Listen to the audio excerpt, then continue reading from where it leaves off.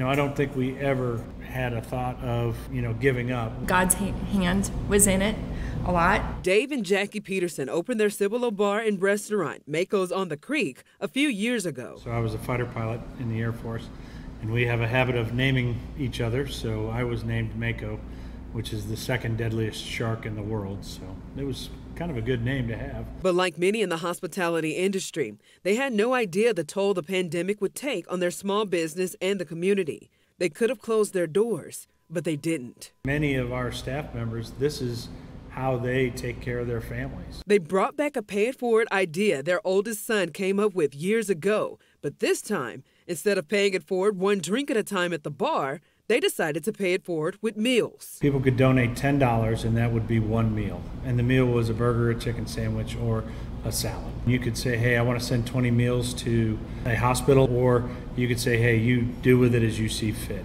Essential workers were a priority. Reaching out to hospitals, reaching out to clinics, reaching out to schools, reaching out to a lot of different nursing homes. Once we launched it, the community was amazing. It allowed people that wanted to help an avenue to help, and it allowed our staff to work, so they got to continue to do what they love to do and able to make a living. They even provided meals during the February winter storm. We'd have some light for a little bit, and then we were cooking in the dark. Luckily, most of the cooking equipment's gas. Altogether, they've been able to feed over 1,000 people with at least $10,000 worth of food. For that, the city of Cibolo awarded the couple with the Gary Kelly Community Service Reward. The family says they will continue this program for as long as they can. You don't have to move mountains, but you can make a difference. For What's Up South Texas, I'm Japhanie Gray.